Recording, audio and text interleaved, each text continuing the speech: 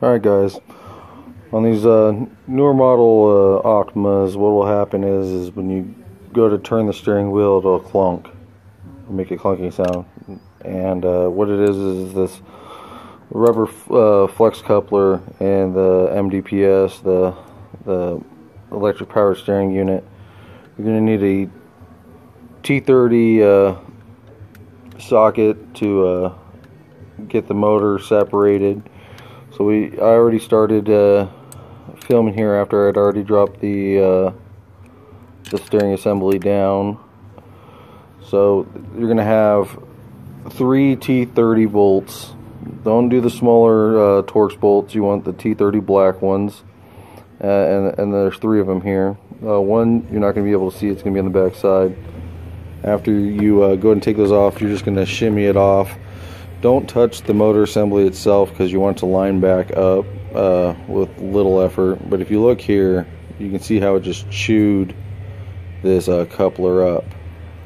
And when it chews it up like this, what happens is you're going to get clunking when you turn the steering wheel left or right, every time.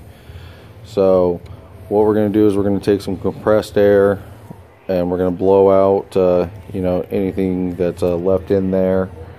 And then we're going to install this new one. Now it's important when you install the new one that you go ahead and do it with the writing facing up. I don't know what the reason for that is, but the service manual does state that the letters need to be facing up.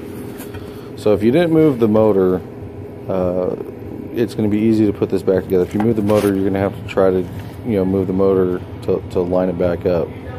So you just want to push on it until it's fully seated. It's important to make sure it's fully seated, and then you're going to grab the motor and put it back on. Like I said, if you didn't move the actual motor itself, it should line back up no problem. And you're going to go ahead and give it a little shake because you want to make sure this line right here is lined up. If it's not even, you don't want to force it down with the screws because you're just going to mess the new coupler up.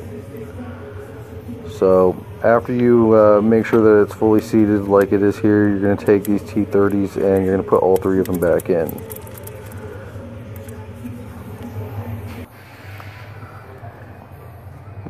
Now right here I'm showing you where the nuts and bolts, there's 2 bolts and 2 nuts that hold the steering assembly up.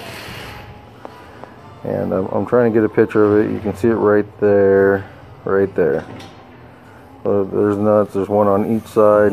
The cover's blocking it here because I already put the steering wheel cover back on.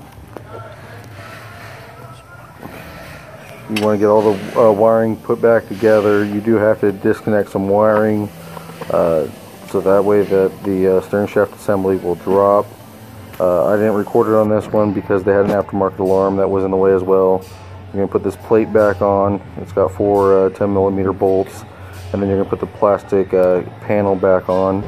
It just has 4 screws that hold it on place.